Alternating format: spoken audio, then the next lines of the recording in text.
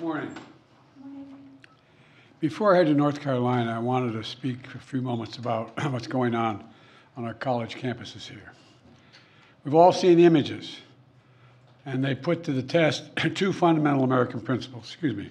The first is the right to free speech and for people to peacefully assemble and make their voices heard. The second is the rule of law. Both must be upheld. We are not an authoritarian nation where we silence people or squash dissent. The American people are heard.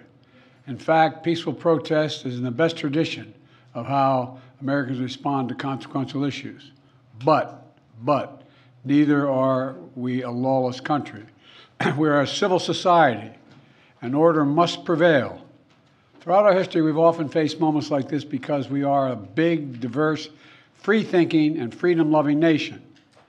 In moments like this, there are always those who rush in to score political points.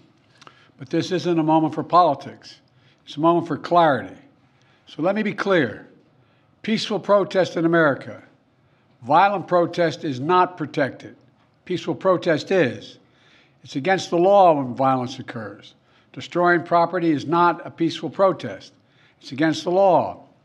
Vandalism, trespassing, breaking windows, shutting down campuses, forcing the cancellation of classes and graduations. None of this is a peaceful protest. Threatening people, intimidating people, instilling fear in people is not a peaceful protest. It's against the law. Dissent is essential to democracy, but dissent must never lead to disorder or to denying the rights of others so students can finish the semester and their college education. Look, it's basically a matter of fairness. It's a matter of what's right. There's the right to protest, but not the right to cause chaos. People have the right to get an education, the right to get a degree, the right to walk across the campus safely without fear of being attacked. But let's be clear about this as well. There should be no place on any campus, no place in America for anti-Semitism or threats of violence against Jewish students. There is no place for hate speech or violence of any kind, whether it's anti-Semitism, Islamophobia, or discrimination against Arab Americans or Palestinian Americans. It's simply wrong. There's no place for racism in America. It's all wrong. It's un-American. I understand people have strong feelings and deep convictions. In America, we respect the right and protect the right for them to express that.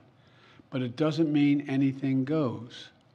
It needs to be done without violence, without destruction, without hate, and within the law.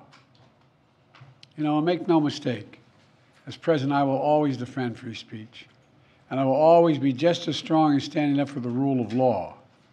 That's my responsibility to you, the American people, and my obligation to the Constitution. Thank you very much.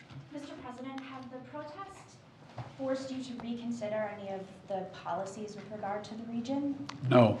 Thank you. Mr. President, do you think the National Guard should intervene? No. Mr. Do President, you agree with what the students are calling for? Mr. President.